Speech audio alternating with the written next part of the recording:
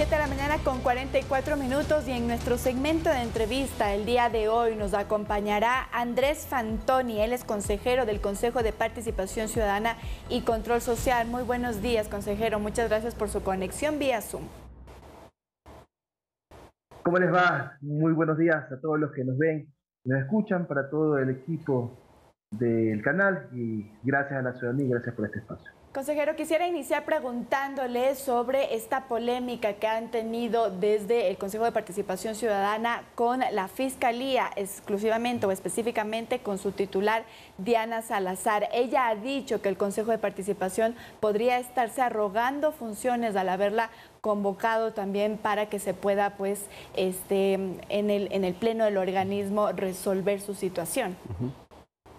Y tiene tal vez mucha razón. Nosotros no tenemos la competencia de diluir o de quitar las funciones a la señora fiscal Diana Salazar.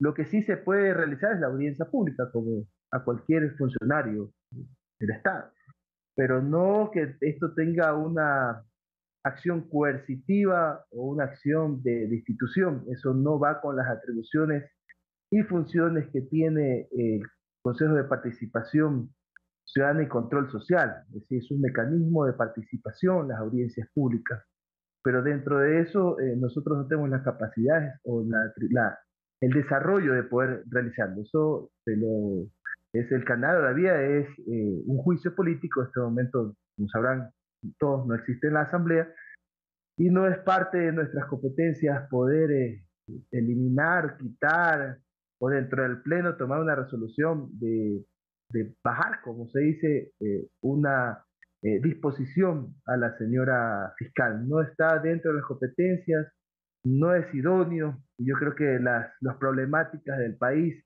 están en otras aristas, como acabamos de ver el caso de Isaac, un caso difícil, complejo, complicado.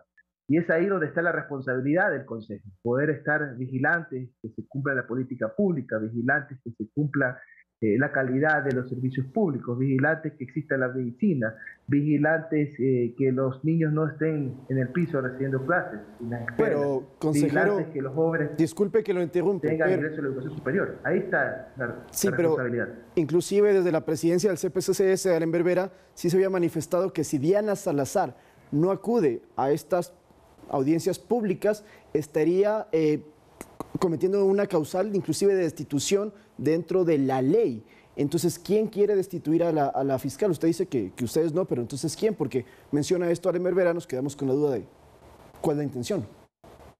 Bueno, somos un cuerpo colegiado, como ustedes sabrán, somos 7 consejeros, son 4 mujeres y somos 3 hombres. Cada quien tiene su pensamiento, su criterio, su formación y su forma de pensar, ¿verdad? En la mía yo soy muy respetuoso en las entidades de control. No hay que inmiscuirse en situaciones que no vienen al caso, que no va a tener un cambio, si tú dices, porque no existe el tema coercitivo, no existe el tema de sacar una resolución en pleno y sacar a autoridades de control. Esto tiene su tiempo establecido, si no me equivoco, falta un año más, un año y medio, y hay que respetar eso de ahí, por más que esta mala situación, esta posición que ha pasado de algunos consejeros nos ha conllevado hasta una indagación previa. Pero bueno, siempre digo, el que nada debe, nada teme. Nuestro camino ha sido claro, transparente, con la ciudadanía, activando con la gente, haciendo proyectos educativos, que es mi especialidad. Yo estoy trabajando mucho en la promoción de la participación, yo estoy recorriendo todo el país, estoy fomentando las escuelas de formación para el Consejo, por lo cual la gente eligió a Andrés Fantoni para el servicio, para que llegue esa humanidad, para que llegue todo lo que la ciudadanía requiere, y creo que esto ha sido un desgaste sin sustento, un desgaste por gusto, y que está conllevando a un mal inicio que es vergonzoso, sí. Que es... Quisiéramos continuar también con lo que hemos conocido que se ha realizado dentro del Consejo de Participación Ciudadana, y otra de las convocatorias que se han realizado ahí es para el ministro del Interior, Juan Zapata. Ya lo decía aquí mismo en Noticias 7 que él no acudiría al Consejo de Participación Ciudadana. ¿Qué opinión les amerita aquello y qué es lo que, qué acción tomarían por incumplir esta convocatoria o acudir a esta convocatoria? Mire, para que las cosas funcionen, queridos periodistas, las cosas tienen que estar normadas y reglamentadas.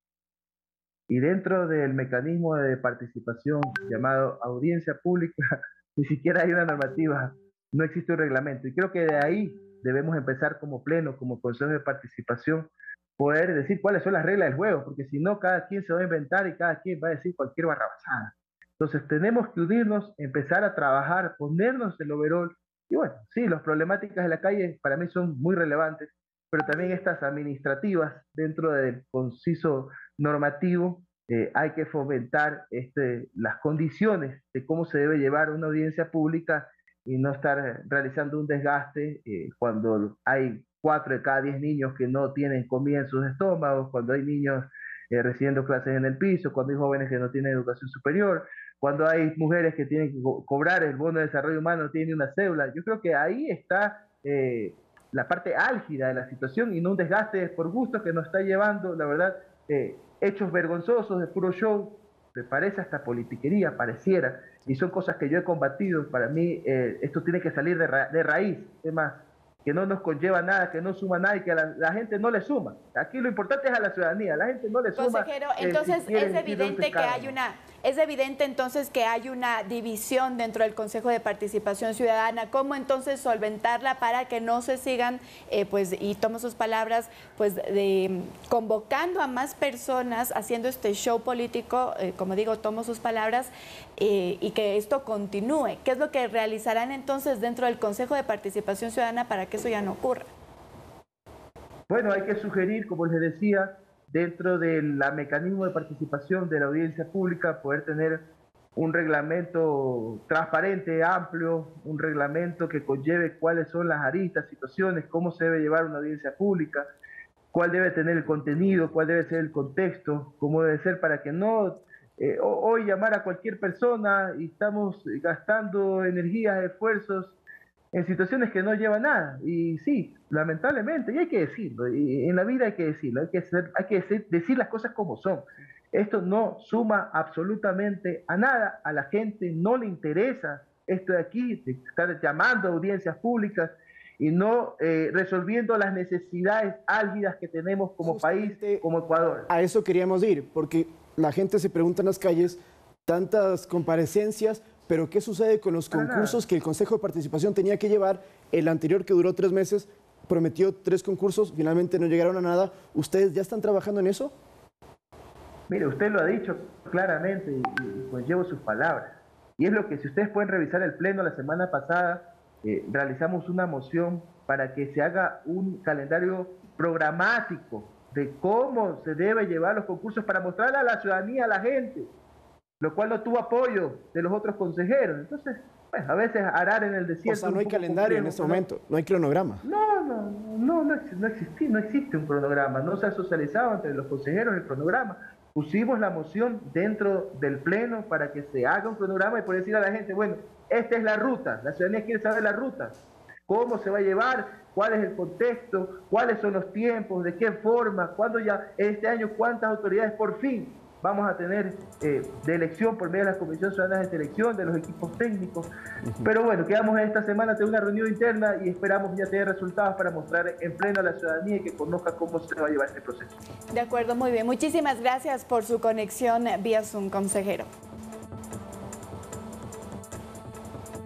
Muchísimas gracias por esa entrevista. Conversábamos con uno de los consejeros del Consejo de Participación Ciudadana y Control Social. Con esto nos vamos a una pausa y viene Deportes. Deportes, así es.